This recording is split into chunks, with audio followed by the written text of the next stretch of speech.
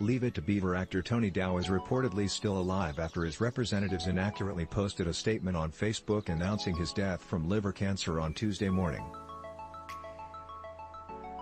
The statement, which has since been deleted, was picked up by several major news outlets including the New York Times, CNN, and HuffPost.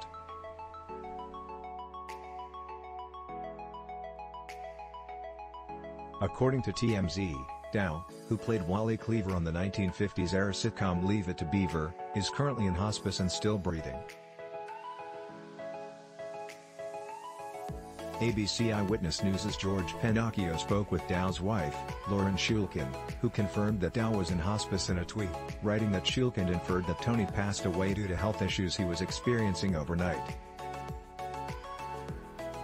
She is understandably distraught and grief-stricken about what's been going on with Tony's health, Pinocchio wrote.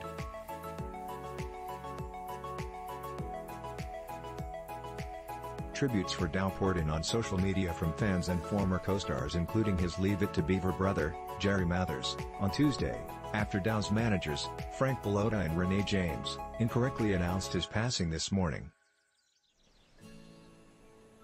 "It is with an extremely heavy heart that we share with you the passing of our beloved Tony this morning," wrote Bellotta and James in the since-deleted post.